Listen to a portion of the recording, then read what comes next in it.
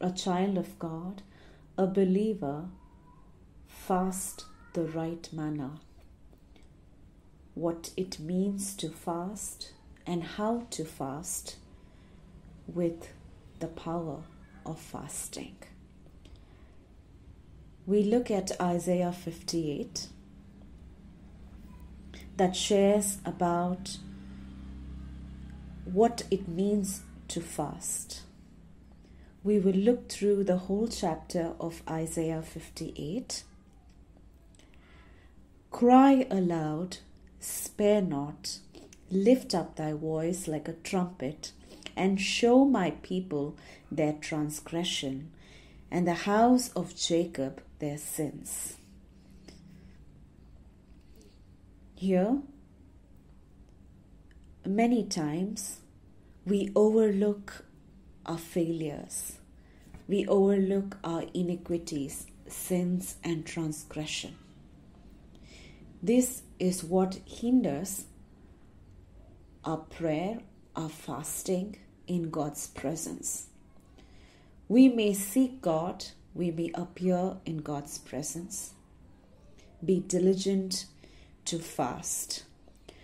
But with all the failures, struggles that we may be experiencing, the unforgiveness that we may be walking in, bitterness, the lack of fruit of the Spirit, and even the depths of sin, which can be iniquity or transgression, certainly hinders the power of fasting. Fasting is not an earthly practice. It originates from God, which is divine. In order to see the power of fasting, we need to first examine ourselves, confess before God, repent, and ensure that we walk in the righteousness of God. We walk in the truth of God and are willing to cleanse ourselves, sanctify ourselves every moment through the shed blood of Jesus Christ. Verse 2 of Isaiah 58 says that they seek me daily and delight to know my ways, as a nation did righteousness, and forsook not the ordinance of their God. They ask of me the ordinances of justice. They take delight in approaching to God. Wherefore have we fasted, say they, and thou seest not? Wherefore have we afflicted our soul, and thou takest no knowledge? Behold, in the day of your fast you find pleasure and exact all your labors. Over here, it shares that we people, we even question God of what answer we received from Him when we have stayed in His presence, when we have dwelt in fast. Oh, but God says that all of this doesn't really work well with Him. When there is transgression, when our life doesn't relate or align with the Word of God. So the fasting without puring ourselves and purging ourselves in God is meaningless. No matter how many days, how many hours, how long we may take up a fast, all of it is void in God's presence when we do not look at the very prerequisite of fasting, which needs our surrender in God's presence. Many of us feel God answers when we afflict our souls. But an acceptable fast is that which humbles one in the presence of God. We need to humble ourselves in fasting, or even before we come into a fast. Behold, you fast for strife and debate, and to smite with the fist of wickedness. You shall not fast as you do this day, to make your voice to be heard on high. So the kind of fast where we make known before people, we voice it out before people, is not the kind that God expects.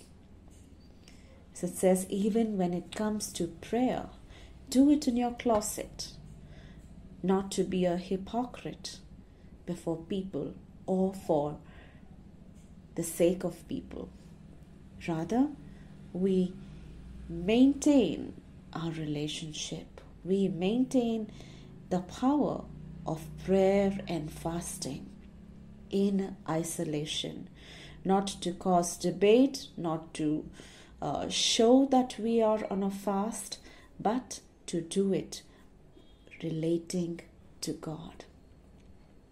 So is it such a fast that I have chosen a day for a man to afflict his soul?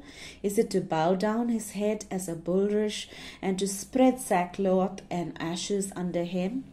Wilt thou call this a fast and an acceptable day to the Lord? Well, this is how God questions us.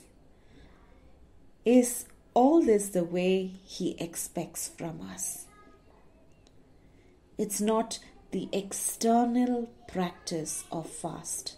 It's not how we externally portray ourselves in fast, but the depth of humility, bearing a humble heart, so that we are made acceptable to God, which is not through ourselves. As Titus chapter 3 verse 5 says, we are made acceptable purely through the work of Christ. It is not our work. It is not our practices, but it is Christ through whom we are saved and through whom we are made righteous. Also, as Isaiah 57:15 shares, that I, the Lord, will dwell in the high and holy place, with him also who has a contrite and humble spirit. So God's presence is not only in the heavenlies, but it's so powerful to know, so intimate to understand, that He will also dwell with all who have a contrite and humble spirit.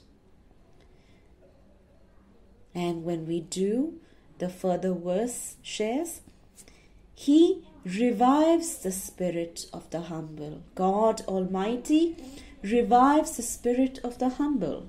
He also revives the heart of the contrite ones.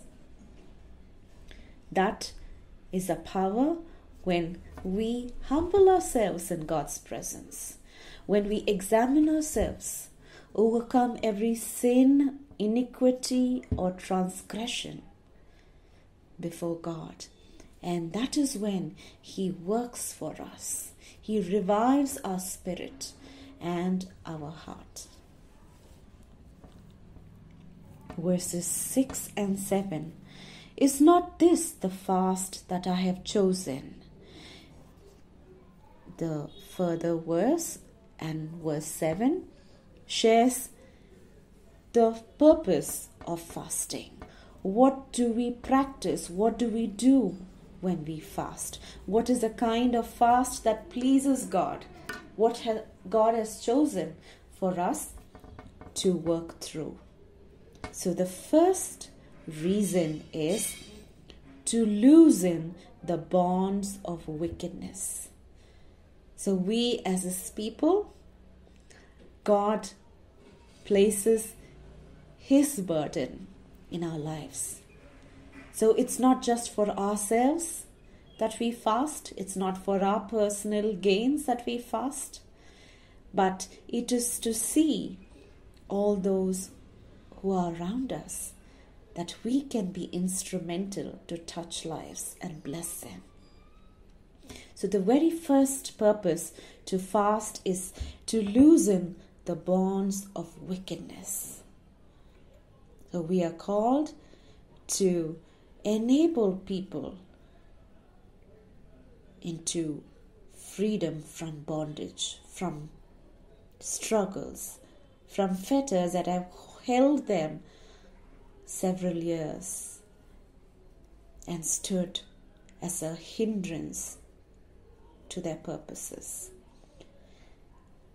Then it is to undo the bands of the yoke, which is again to break the bondages, to destroy, claim destruction of the burden over people. Then it is to let the oppressed go free. Yeah? We stand in the gap. We stand between the porch and the altar to see that people who are under oppression are set free in the name of Jesus Christ. And to break every yoke, to divide our bread with the hungry. The heart to serve, the heart to give is also the purpose of fast. To bring the homeless poor into the house, to cover the naked, not to hide ourselves from our own flesh, which means we are not to obstruct ourselves from helping or reaching out to our own families, to our own blood, our relatives, because in doing all that is of justice is what pleases the Lord. So fasting is when we set ourselves free from sin.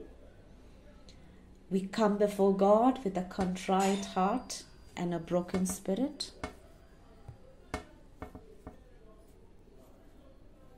Further, verse 8 comes with a blessing when we fast God's way. Then shall thy light break forth as the morning. Our very lives will reflect God's glory, the truth that brings light in our lives. And thine health shall spring forth speedily. God would restore our health, our strength through Him. And thy righteousness shall go before thee, which is God's righteousness that will keep us, preserve us. And this is a blessing that we have when we fast in the right manner, the holy way of God's instructions. The glory of the Lord shall be thy rear guard, which surrounds us with His protection, with His righteousness, when we walk rightfully in a life of prayer. Verse 9. Then will the Lord answer. Thou shalt cry, and He shall say, Here I am. So we have God's response to our cry, to our very call, and He makes Himself manifest. We can hear His voice when we listen to Him, we will know God's presence is over our lives. So if thou take away from the midst of thee the yoke, the putting forth of the finger, and speaking vanity, if thou draw out thy soul to the hungry, and satisfy the afflicted soul, then shall thy light rise in obscurity, and thy darkness be as the noonday. And the Lord shall guide thee continually, and satisfy thy soul in drought, and make fat thy bones. Thou shalt be like a watered garden, and like a spring of water, whose waters fail not. And they that shall be of thee shall build the old waste places.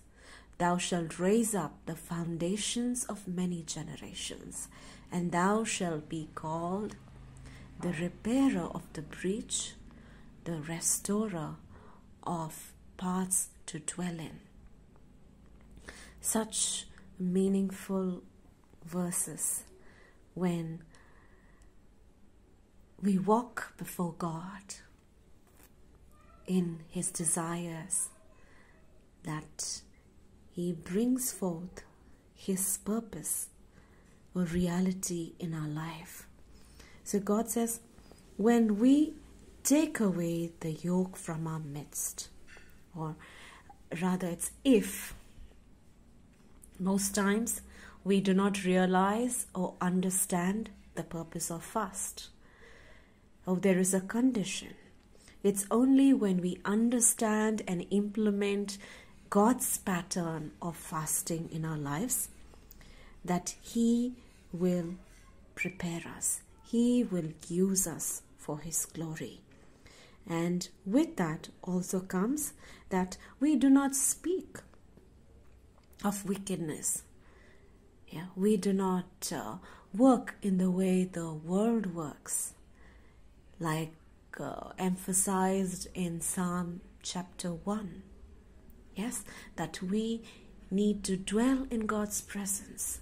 We need to meditate day and night the very word of God, which preserves us, which brings forth a blessing over our life.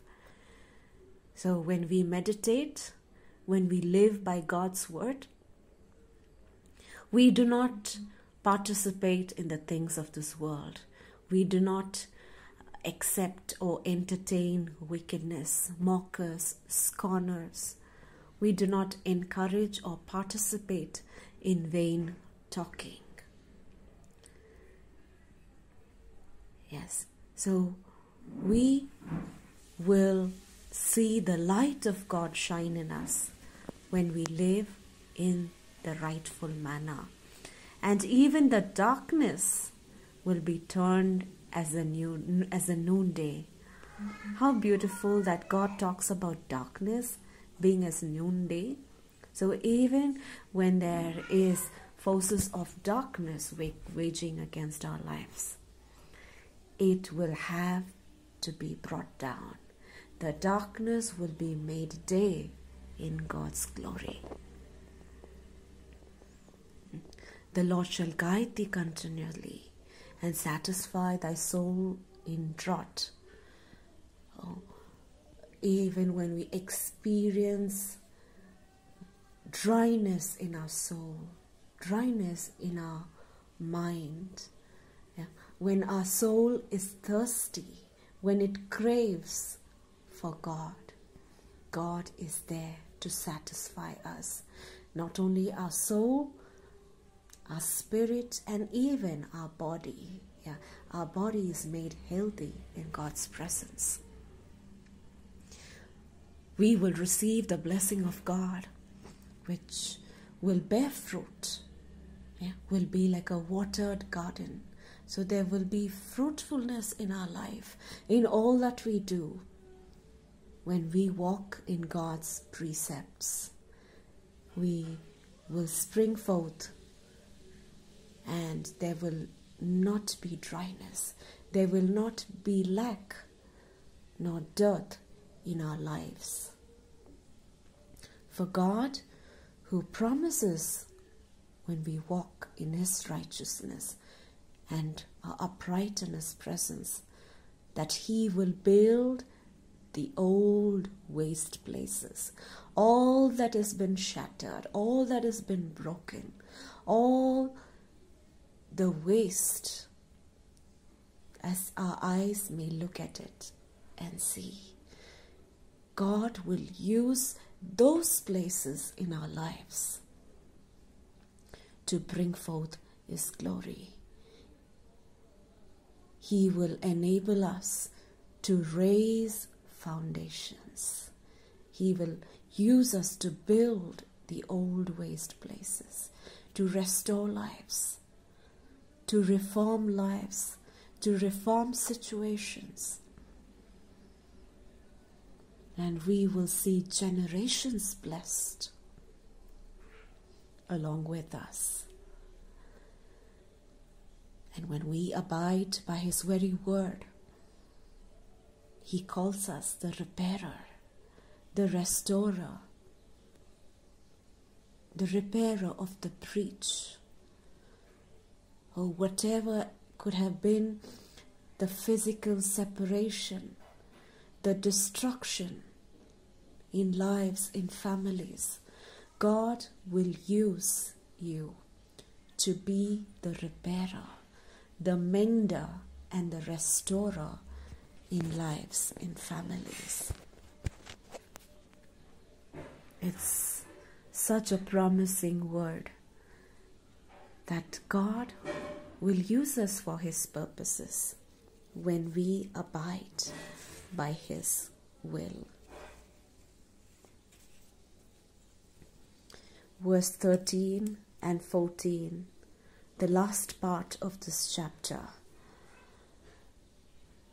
But a lot that we need to understand, implement consciously when we choose to meditate upon God's word. We cannot take the commandment of God lightly or overlook the law of God, but inculcate the practice of following God's word, which brings blessing into our lives. So these last two verses distinctly and emphatically express God's acceptance of His people when we keep the Sabbath holy.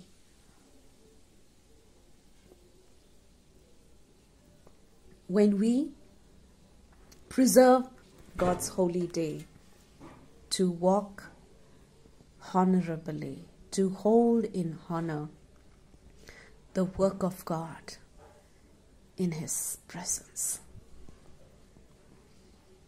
It says, if thou turn away thy foot from the Sabbath, from doing thy pleasure on my holy day, and call the Sabbath a delight, the holy of the Lord honorable, and shall honor Him, not doing thine own ways, nor finding thine own pleasure, nor speaking thine own words, then shalt thou delight thyself in the Lord, and I will cause thee to ride upon the high places of the earth, and feed thee with the heritage of Jacob thy father, for the mouth of the Lord hath spoken it.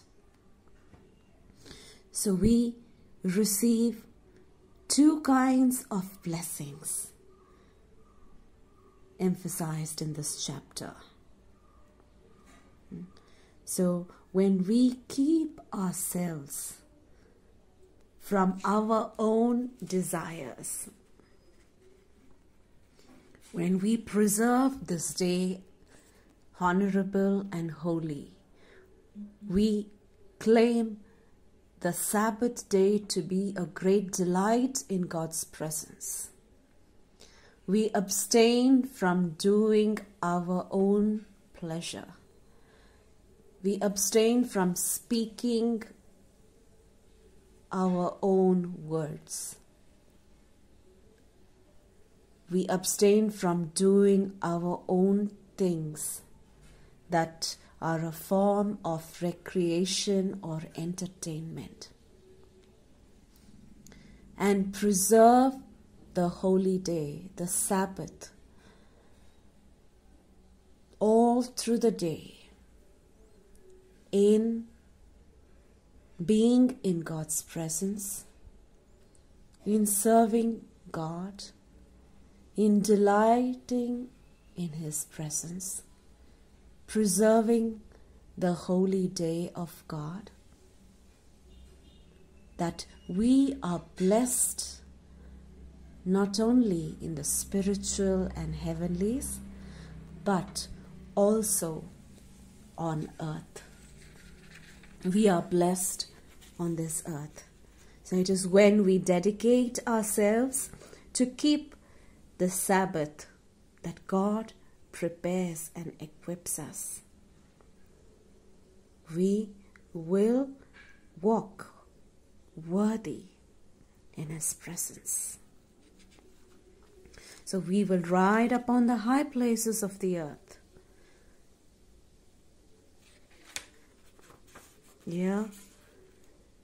God's promises of spiritual blessing, of treading high places, and receiving the heritage of Jacob is worthy, and we are made worthy for it. High places specifically emphasizes the spiritual realm, specifically relates to what the enemy, what Satan himself uses as an agenda against our life. So God gives us the authority to overcome his plans and tread these high places that the enemy has prepared against our lives. So we receive the assured victory and deliverance against the schemes of the enemy. We are raised above the levels of principalities, powers, rulers of darkness of this world, spiritual wickedness in these high places. So we are in that place, the secret place of protection and covering under God's shadow. Keeping the Sabbath by denying our own body, our own soul, and delighting in the Lord also bestows Jacob's inheritance on us and our generations.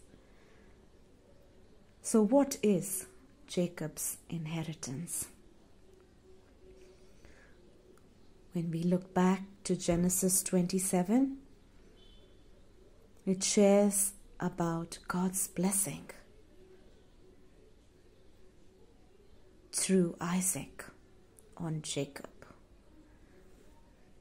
God give dew of heaven, fatness of the earth, plenty of corn and wine, people to serve, nations bow down.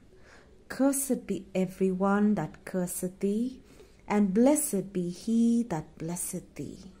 Be fruitful, multiply, and be a multitude of people, and give thee the blessing of Abraham, to thee and to thy seed, that thou mayest inherit the land wherein thou art a stranger.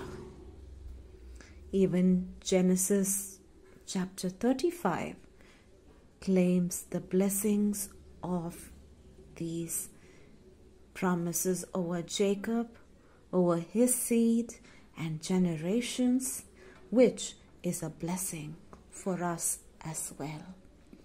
Such divine blessings when we fully desire to love the Lord and keep the Lord's day holy and holy for His presence and glory to manifest in us.